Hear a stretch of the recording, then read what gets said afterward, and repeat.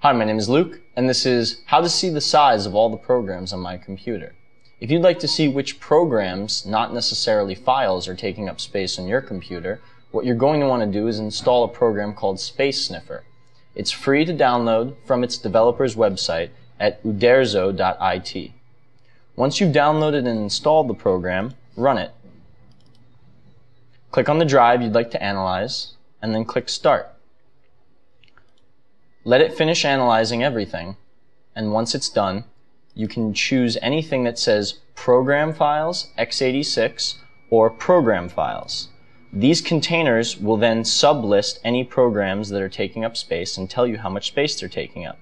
For example, Microsoft Office is taking up 1 gigabyte on my machine. Steam is taking up 69 gigabytes on my machine. And that's it.